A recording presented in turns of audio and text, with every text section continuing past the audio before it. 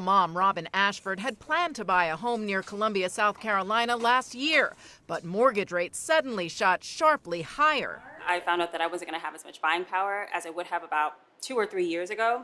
And my monthly mortgage payments were too much that I could handle. So instead, Ashford turned to this brand new community built specifically for renters. I don't have to worry about taxes on the home. I don't have to worry about if something breaks.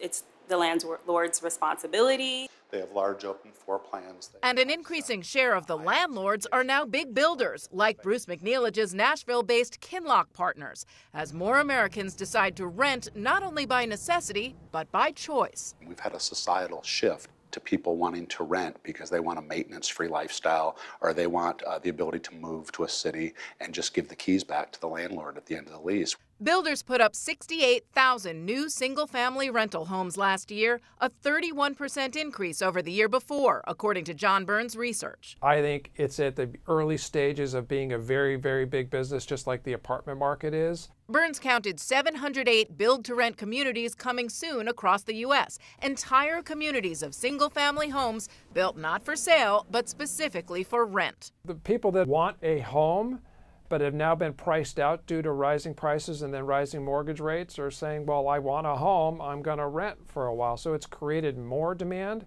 for the rental homes. And renters are demanding more of the builders, amenities like pools, fitness centers, dog parks, of course on-site maintenance, and as in this community, bigger backyards. But all that comes at a price. The average rent here is about $2,200 a month, and single-family rents across the nation are rising. That's something that I do need to think about, because trying to save for a home while paying high rent, it's hard.